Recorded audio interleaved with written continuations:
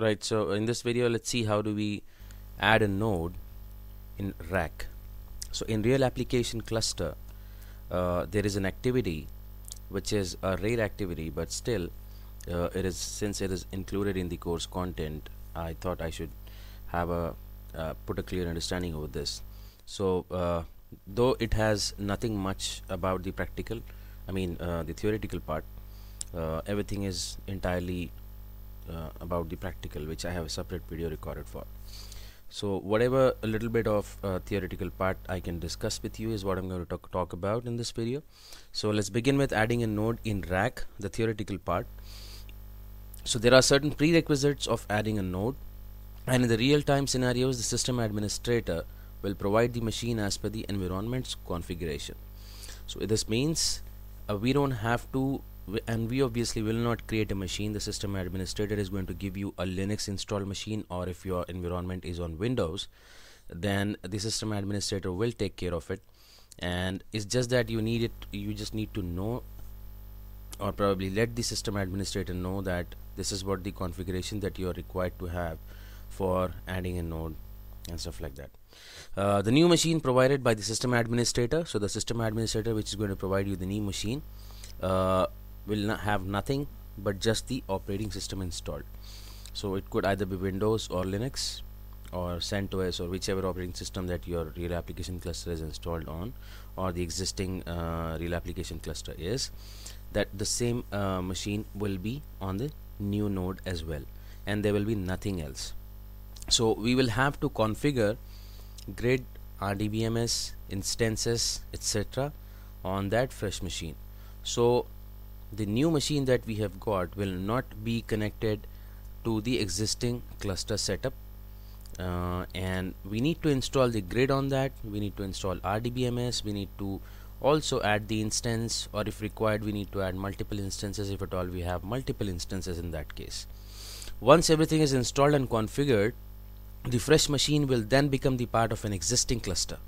So once everything is configured, right from the IPs, the host names, grid, RDBMS, instances, etc., etc., etc., then the machine will become the part of the cluster, unless and until the machine will still be considered as an independent machine, and the machine will not be having any access to the shared storage and the other machines that are currently the part of the cluster. So the new machine that we will add should also become the part of the cluster and should be able to communicate with the other machines. Of course, since it is going to be the part of the cluster, it definitely has to live in communication with the other machines.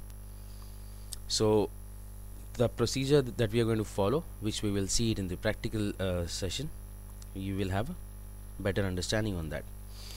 Okay, a last note over here: adding a node in the cluster is purely business dependent.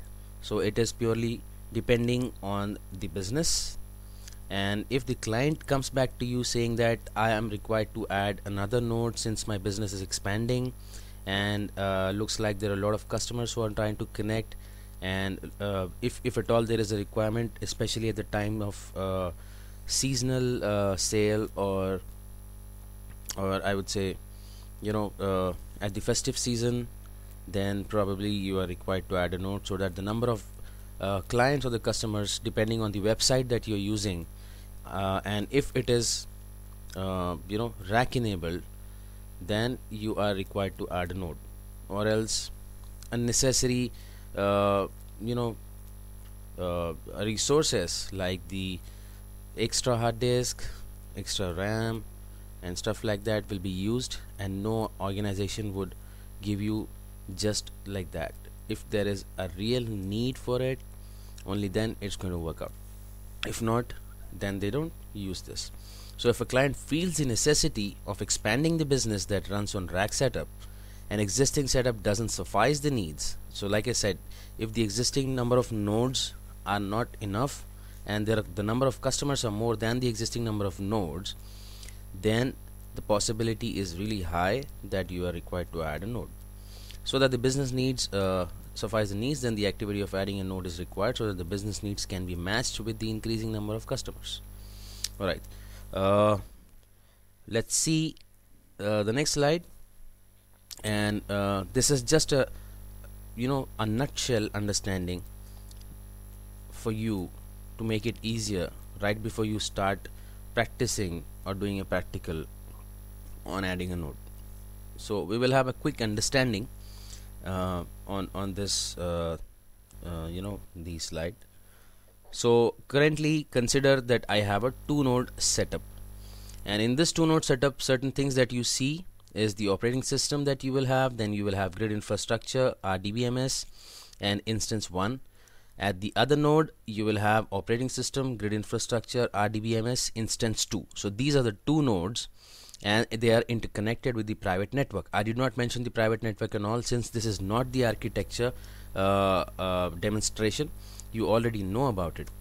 This is just a rough idea right before you start getting towards the practical. So these consider both of these as nodes in the existing cluster setup, which is on 2 nodes, and the database and instance is running over here. Then you have, and these 2 machines are actually connected to the shared storage. So the data that you see has control, redo, and data files stored here on the shared storage. That's what we do, right? And OCR and voting disk as well. So if I am willing to add a 3rd node to the existing 2-node setup, I am required to have a physical machine first of all, and that physical machine will not have these 3 things. It will just have the operating system given to you by your system administrator. It is you who is going to copy the grid infrastructure from 1st or the 2nd node. It's you who's going to copy the RDBMS either from the 1st or the 2nd node, and it's you who's going to add the instance. And adding an instance is a different activity. You cannot copy the instance.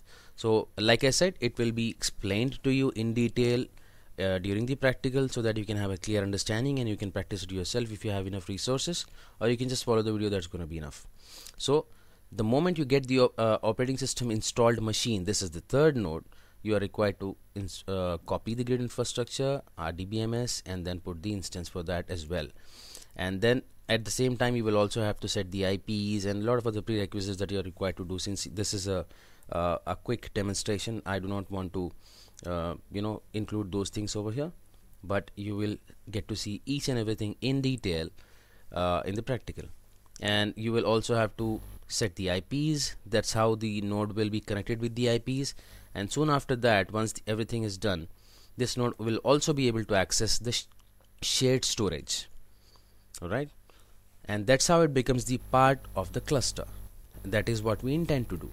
So all these 3 machines will now have database running in the form of instances, and the instances this time are going to be 3, since we have added a 3rd node as well to expand the business. As simple as that. That is the reason. It is just one liner. If your business is expanding and you feel there is a necessity of adding a node, you can either discuss with somebody in the real time and then get the implementation done, or you will be advised by the client or your manager or somebody at the higher authority to get this activity done. And with the help of the Linux administrator, with the help of the system administrator, multiple I would call teams will actually be involved in this activity, not throughout the activity, but the stage wise activities. Like you will get the operating system machine installed first, and then you will have to request for the IPs that you need to use to set up these things. That's how it works, and that's all about adding a node. The theoretical part, nothing much about the theory, so I did not want to unnecessarily put something into it. And you may continue seeing the practical to have a better understanding, and then you will understand each and everything very clearly. Thank you.